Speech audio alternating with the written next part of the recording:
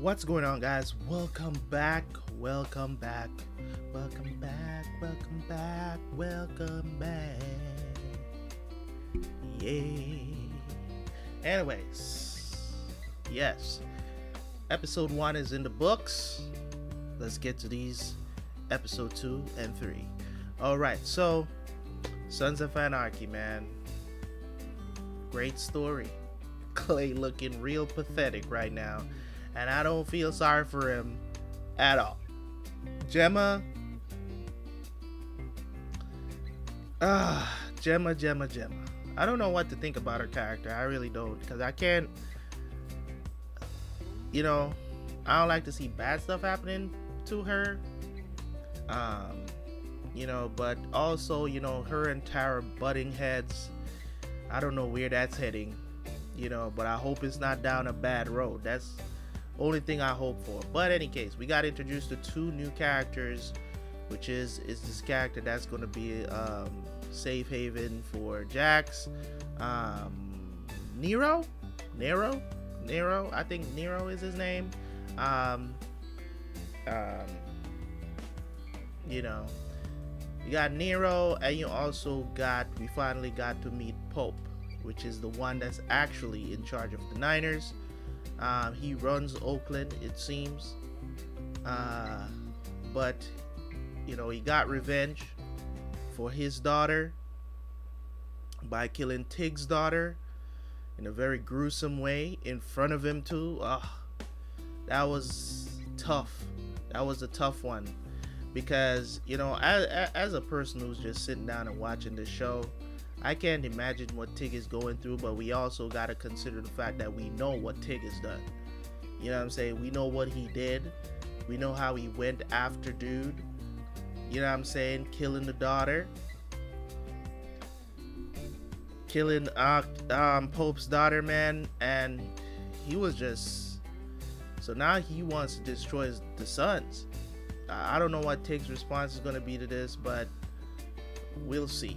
We'll see. But in any case, everything is kind of working in a way where we don't want it to see the CIA. Jack's kind of telling them it's like, hey, we can out you just as much as you can out us. You know what I'm saying? So, because that's what I'm saying. It's like a leverage thing. Because the thing about it is that you don't know what I'm going to say, and you don't know what people is going to investigate. I could go on the news right now and tell everybody that you guys are funding the war. You guys are funding the cartel war, and I got receipts. You know what I'm saying? I could do that. So they do have some sort of luck. I mean, of course they're going to try to take you out before you say anything. You know what I'm saying? Because I'm pretty sure they have people watching Jax 24/7s. It's just how it is. When it comes out to government agencies, and if you're an asset, they're going to have you watched 24/7. Whether you like it or not, whether you are aware of their presence or not. So let's see how this turns up. So let's jump into these reactions, and I will see you guys for the review.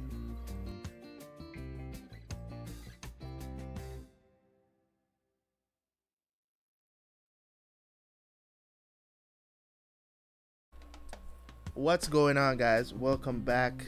All right, so let's get the tears out of the way. So I was not expecting this. I was not expecting this at all. It caught me off guard, but not to the point where where I can't say that this was it was a long time coming. So I'm not gonna sit here and make it seem like it completely caught me off guard,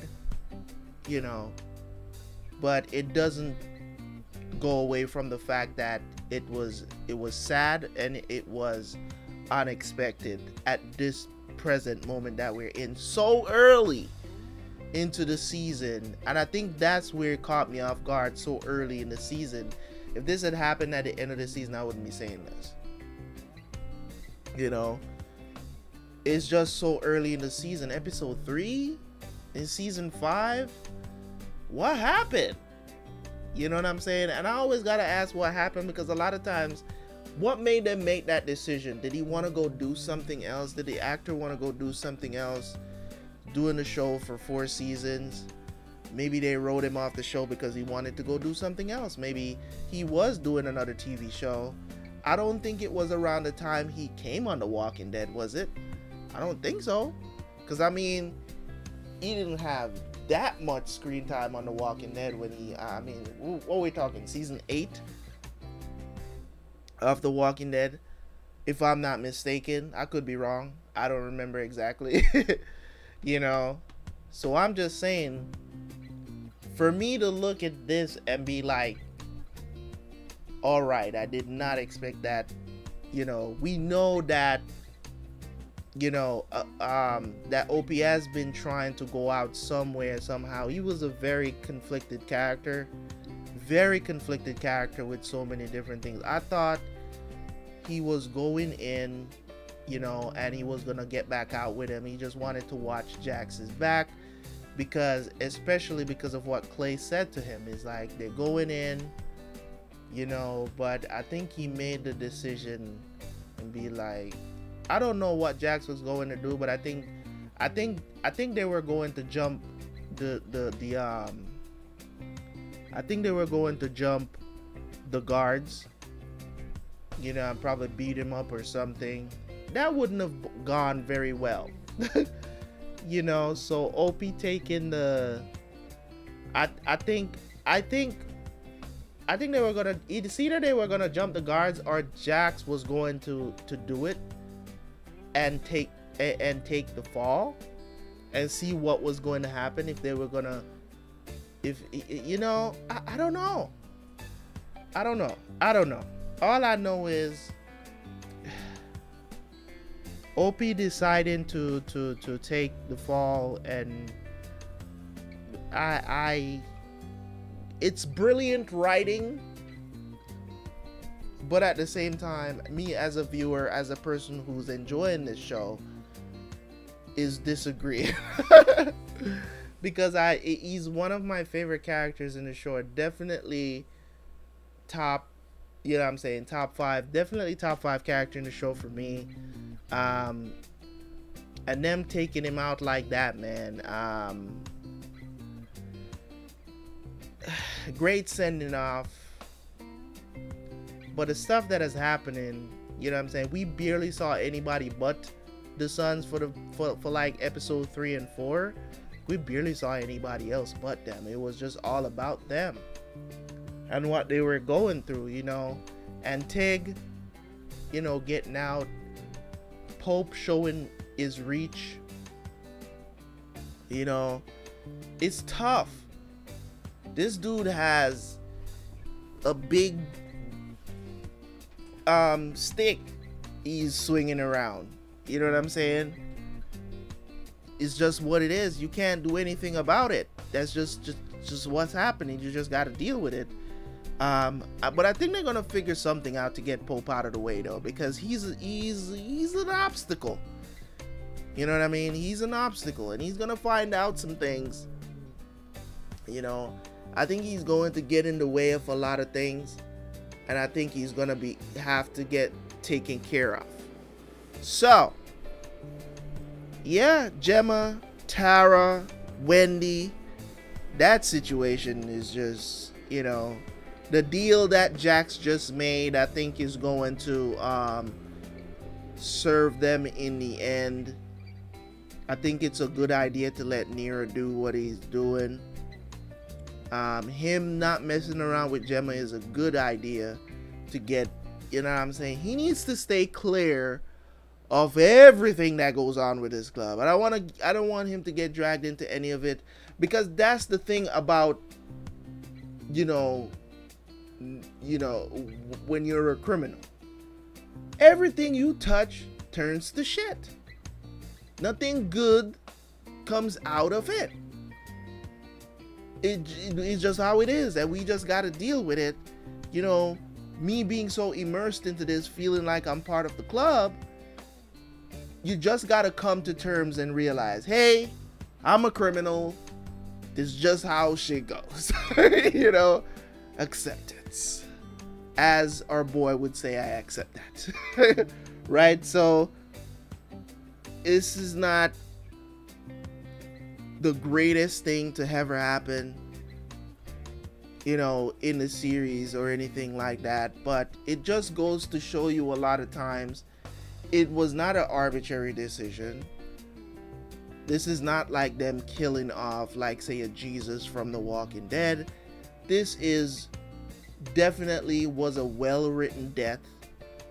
I didn't expect it to happen, but it was well done. It was well done. I didn't feel like it was a spur-of-the-moment decision. You get what I'm saying? From a writer's perspective, I feel like this was a long time coming and it was being set up. I just, you know, looking back at it, there was a lot of cues. They were well hidden, but there were some cues that, you know, there's a possibility that he was going to die this season. There were some cues there, and earlier on in like episode 1 and 2, and there were some, you know, if you look back at certain things, you know, him just doing certain things, man, that, you know, they did it brilliantly to not give it away. You know what I'm saying? And till you're in the moment, till you're, you know what I'm saying, till you're in the moment and you're like, oh shit, you know what I'm saying? So I really do, I like that. It's one of the things I love about this series. The writing is incredible, you know, and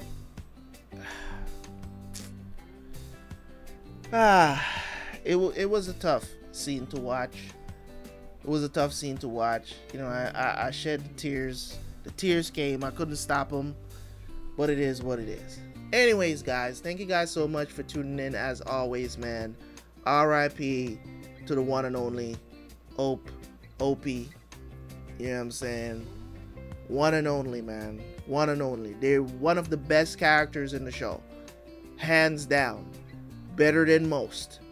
You know, better than most. My opinion, Opie was, you know what I'm saying, he was definitely my second favorite character, right under Jax, hands down, no question about it. He's number 2 for me, and now he's out. It was tough to watch, but at the same time, it happened, so I just gotta accept it. So see you guys later. Hopefully you guys enjoyed it. I know this video is probably going to get a lot of views because people like to watch reactions to certain things. But it is what it is. Leave a like, leave a comment. I'm out. Peace.